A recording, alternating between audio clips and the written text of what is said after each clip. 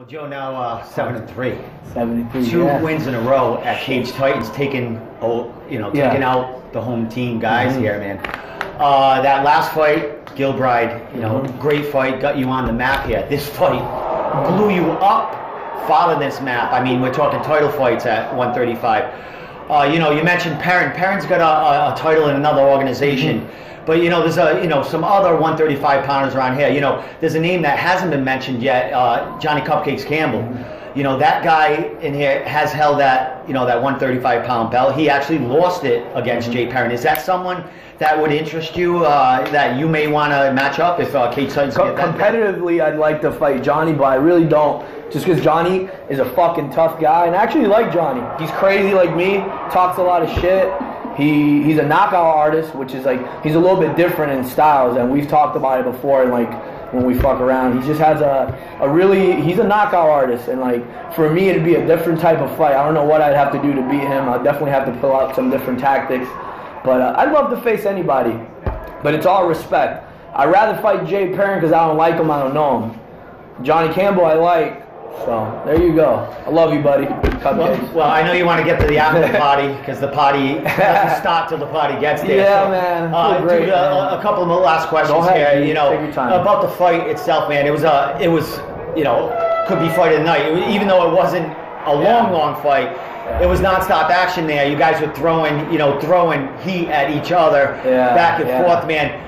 While that was going, man, I mean, you got a little mock on you. Richie's, bloodied up here, man. Is that a fight that you love to be in? I mean, just back and forth, kind of, hurting each other a little bit, and then, that fire that I have to finish this guy. When you have that type of fight, you have to have that other fighter to dance that type of fight, and Richie has a lot of balls, and his style, he loves to do that. He will bang with your ass, and he will knock your ass out if you don't have a chin, if you're not ready, if your hands are up, blah, blah, blah, blah.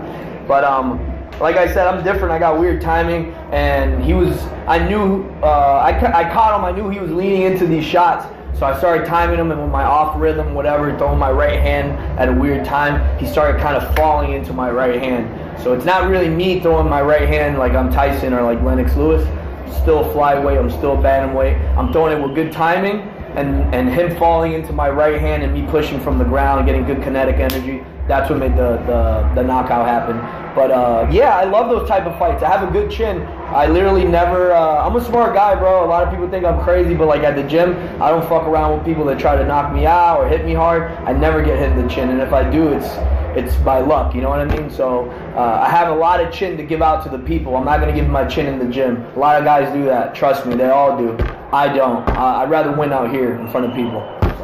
Well, man, great performance in there tonight, and you're beginning to be a fan favorite here, and your next card, your next fight, where we can't wait to see you, man. You're 7-3, man. That's a decent record to hold your hat up to, man.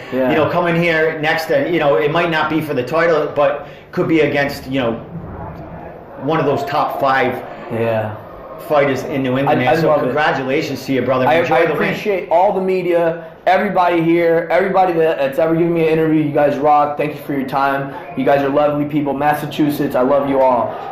Cage Titans, I'm your champ, people's champ.